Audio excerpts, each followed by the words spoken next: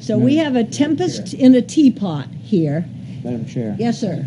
No, we don't have a tempest Well, in the teapot. I just It want depends on, I suppose, on which teapot you perceive yourself Oh, all in. right. You know, from my point of view, that was a political document.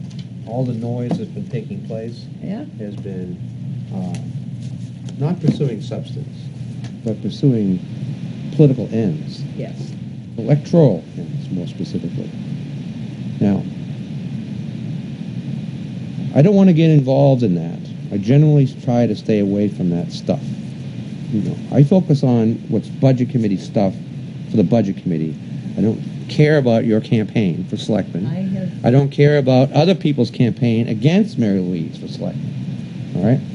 It's all interesting noise when I'm in the mood for noise. But when I come to a budget committee meeting, although I ought to be prepared for noise, I still don't want to hear noise. And that's too much noise again, and I just like this thing to be over with.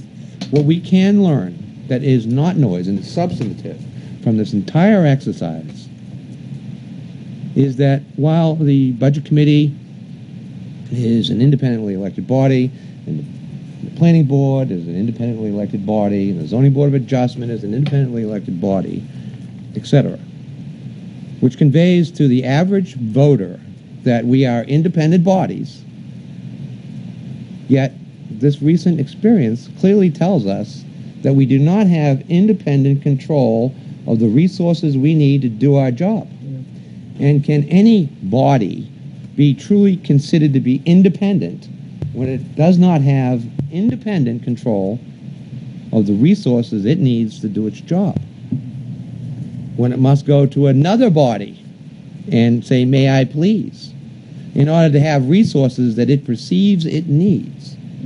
Can you really expect anyone to believe that we are truly independent? Yeah, we may be elected independently, but it would appear we are subservient in terms of gaining any necessary resources to do our job. And really, that either needs to be addressed, or the voters simply should accept the fact that we're not independent. Neither is the planning board, neither is the zoning board of adjustment, nor anyone else that has to go say, may I please, to another body to get the resources it needs to do its job. And that's the only substance that I have derived out of the last couple months on this topic.